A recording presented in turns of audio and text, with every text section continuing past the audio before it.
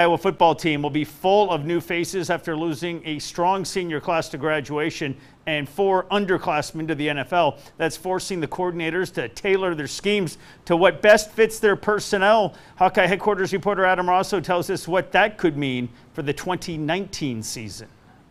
Another edition of spring football is coming to a close here in Iowa City, and we're getting a clearer picture of what both Brian Ferentz and Phil Parker want to do with their offense and defense next season. Ferentz saying you're likely not going to see as many 2 tight end sets as we saw with Noah Fant and TJ Hockenson last fall, while Parker said the cash position that Amani Hooker played is now well embedded in the defensive philosophy.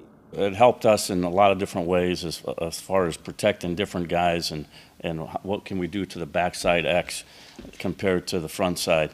And we could have done a better job there.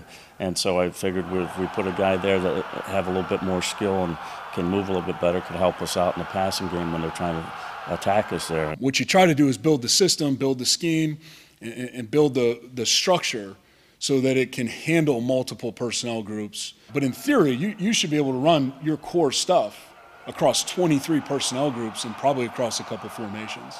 And that gives you the illusion of multiplicity to the defense. Stanley's pass complete to number 38, TJ Hockenson. With all of the personnel changes and schematic tweaks, both Ferentz and Parker pretty happy that Friday's open practice is not a full-fledged football game.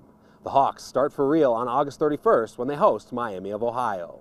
Reporting from Iowa City, Adam Rosso for Hawkeye Headquarters.